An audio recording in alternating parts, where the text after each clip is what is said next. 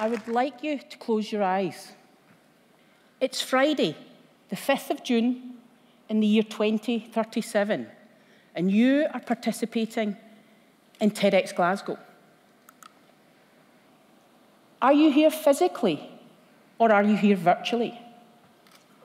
If you're here physically, how did you get here? If you're here virtually, are you feeling the emotion in the room? What do you do for a living, or how do you fill your days in retirement? How are your children or your grandchildren learning? What technology are you wearing? Or what technology do you have in your pocket? I would like you to open your eyes. This is Charlie, and Charlie's 6. Or if you ask her, she's 6 3/4. And Charlie's my daughter. And she's just like any other little girl her age. She loves Disney princesses, she loves playing with her friends, she loves going to her clubs, and she actually really loves school. But she's a little different than you and I, because Charlie has always grown up with technology. The iPad had just been released when she was born, and she could use it before she walked. When she did learn to walk at around 14 months, she walked to the TV and swiped it. And looked at me, she couldn't talk, quizzically, as if to say, "Mum, that's not working." And technology will impact every aspect of Charlie's life. So we're going to go on a journey with Charlie, and we're going to have a look at what a day in the life for Charlie might be like when she's 26. And it's highly likely that Charlie will have multiple implanted chipsets, or indeed biometric tattoos, that will be monitoring every aspect of her body, her heart rate, her blood pressure, her vitamins, her mineral levels, her nutrients, her blood sugars. It will monitor her sleep, her exercise, how her body's performing. It will also monitor all of the food and drink that she consumes as well. And this capability, in conjunction with biometric measures, like retinal scanning or hand and vein geometry, will allow Charlie to enter buildings with a swipe of a hand, or countries with a scan and a swipe. She'll be able to buy things just by picking them up and walking out the store. And all of that data will be pumped to Charlie's own personal data store. And only she will have access to who she grants that data to and what they can use it for. And one artificial intelligence personal assistant that Charlie has, we'll call them Jarvis, has access to Charlie's data store. And Jarvis works with Charlie to manage her life, help her manage her life, and monitor what's going on. And as Charlie wakes on that morning in 2037, Jarvis is monitoring her sleep rhythms based on the data that's coming from her chipsets, and will only waken her when she's at optimal physical and mental readiness for the day ahead. And as she wakes, Jarvis presents around the room a number of holograms with information and data and videos that Charlie's asked to be ready for that day ahead. It might be the news, it might be information that she needs for her work that day. She's probably ignoring my invite to come to dinner on the Sunday. And as she moves around the house, those holograms will move with her. Imagine. And just then, her holographic personal trainer arrives, who knows everything Charlie's eaten and drunk. Gone are the days of, "Doctor, honestly, I only had 2 glasses of wine." Yeah. And her personal trainer will know what she's been exercising like. It'll have data from her chipsets. It will know what she's got planned, what events she has coming up, and it will work her accordingly. And then she goes down for breakfast, and Jarvis has been working with her 3D printed chef to prepare breakfast. And that breakfast will have every nutrient and mineral that she needs for the day ahead, because it's analysing the data that's coming from her own body. It still might be Cocoa Pop flavoured, but it will get her ready for the day. And as she's leaving, she speaks to her house robot. and she gives it instructions on what she would like done while she's out. It will make her bed, tidy her room, do her washing and ironing.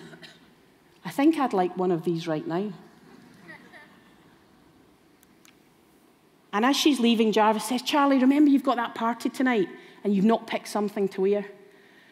Charlie says, oh, I forgot about that. Could you help me? What are the options? And in 20 years' time, Charlie's body will be regularly 3D body scanned. And every item of clothing and footwear that she owns will be a perfect fit.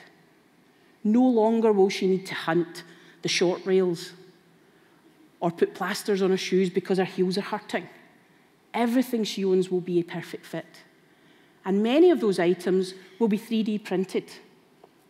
So Charlie asked Jarvis, show me the options, Jarvis, for tonight.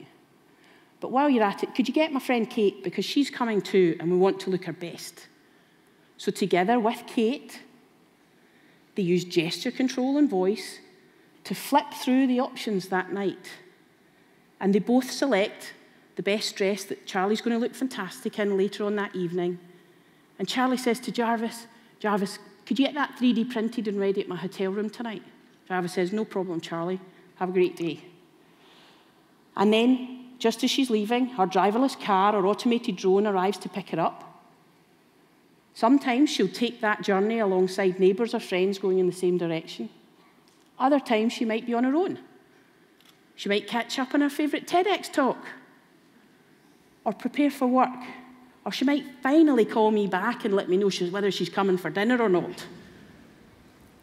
And when she gets to work, she actually gets out a few hundred metres before she gets there.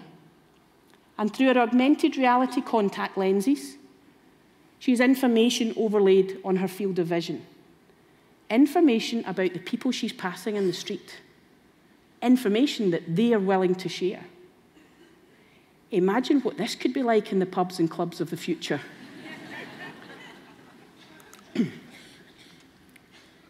And she gets to work.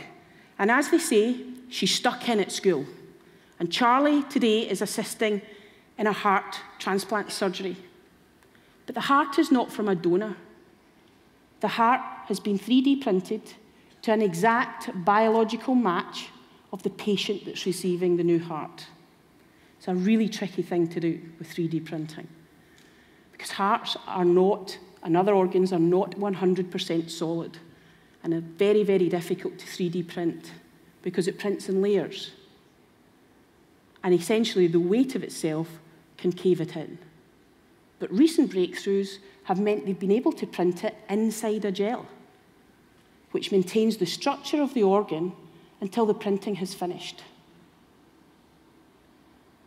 And Charlie, alongside senior surgeons, again supported through augmented reality contact lenses, and robotic surgical assistants in the operating room, perform the heart surgery with the patient. No more anti-rejection drugs.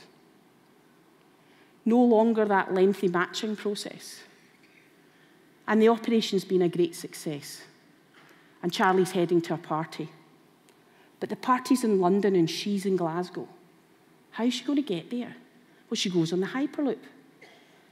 Glasgow to London, 35 minutes, 750 miles an hour, shot down a tube, yeah? And she's going to be there on time for a party. She puts on her 3D printed dress, meets her friend Kate, and she has a fantastic evening. Yeah. What's your day been like?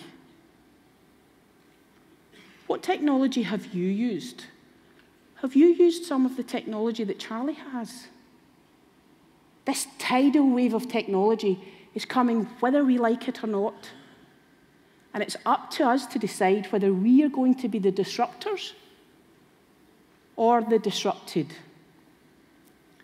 I would like to introduce you to someone.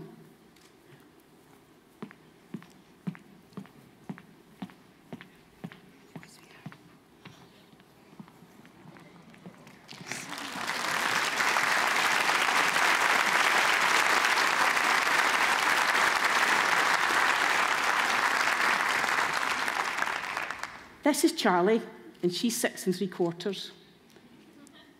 And her future lies in our hands. her and her friends and peers and the generations to come need to be enabled. We need to invest now. We need to lead now so that she and her friends can lead in the future. We need to help them be the creators, the innovators, the inventors. We need to help them be the disruptors. What do we say, Charlie? Thank you. Thank you.